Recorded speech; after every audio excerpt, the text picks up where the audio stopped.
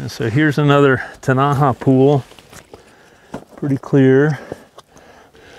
There are water boatman nymphs in here, so an adult female has been here and laid eggs.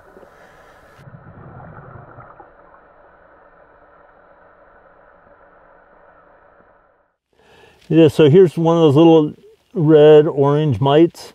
They're cruising around. They're related to spiders and ticks and other mites, obviously. They're pretty active. A lot of the mites are parasitic or predaceous. These guys are probably feeding on other, even smaller invertebrates.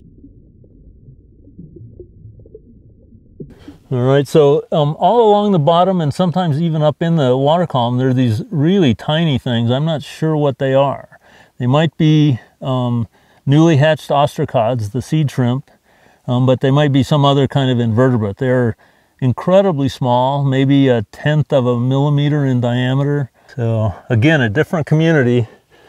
You get a different basin.